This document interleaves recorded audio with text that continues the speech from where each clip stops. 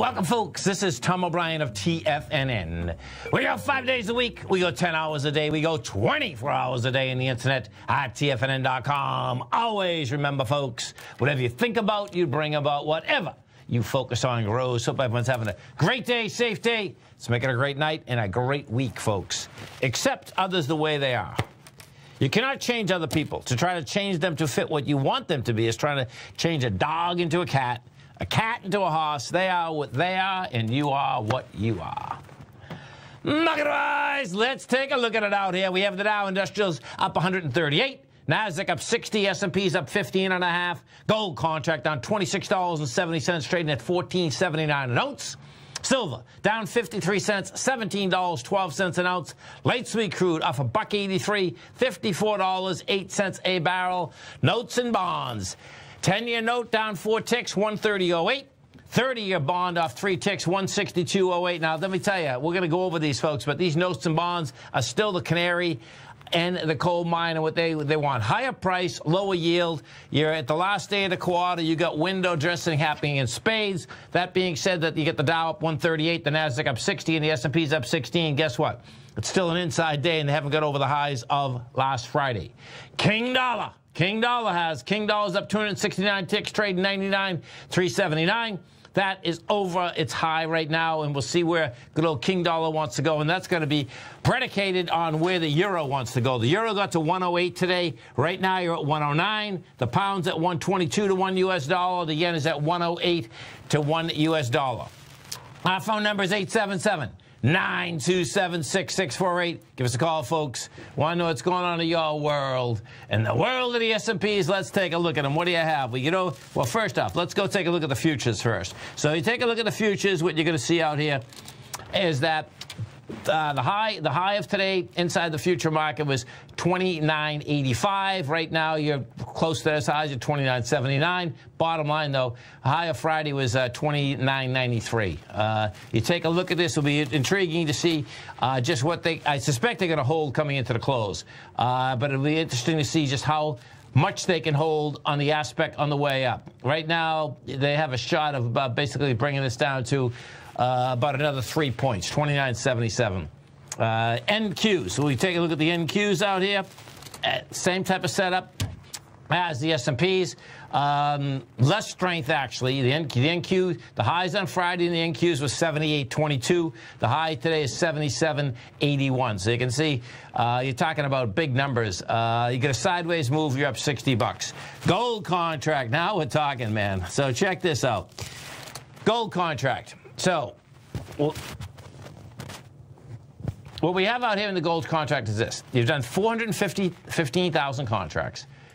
That's lighter than what you're going against. That being said, however, bottom line, the gold contract, the number that you want to see a close above if you're a bull is 1484.30. We're at 1479.50 right now. What you did have is that gold got down to the 1470 mark. And we pull this back. What you're going to see, there we go. We pull this back. What you're going to see is that you're going to see the first downdraft was at 11 o'clock this morning. That's when we went from 1485 to 1478. You had 22,000 contracts at that level. 10 minutes later, you had 19,000 contracts as you got down to 1472. Then check it out. This is the important one. Well, they're all important, but this is really important. Why? Because when we made the low, we only made the low with 7,600 contracts. So what does that say? Well, that says, folks, all the stops are taken out. There's no more sellers down at that level because the correlation goes like this. The correlation goes 7,600 contracts, 19,000 contracts, and 22,000. And 22,000 contracts was right where we are right now, is at 1478.30. Silver did the exact same type of setup. What you had with the silver contract, the number on silver was 1710. And I'll show you where I got 1710 from. We went down to 1698. It rejected that level. And right now, you are laying out at 1709. And what you're going to see is that 1710 was the breakout area from the 23rd. We got under that number. You're going to reject that number. And the differential also, by the way. So in the gold market, you're doing 400 and something thousand contracts versus 600. And the silver market, the contraction, and that was a contraction, no doubt, by about a third. And the silver market, the contraction is much, much bigger. So, bottom line, what does that set up? That sets up, well, let's go over to the dollar first. Because what we do have out here is that the dollar is at highs. It stayed over the high from September 3rd.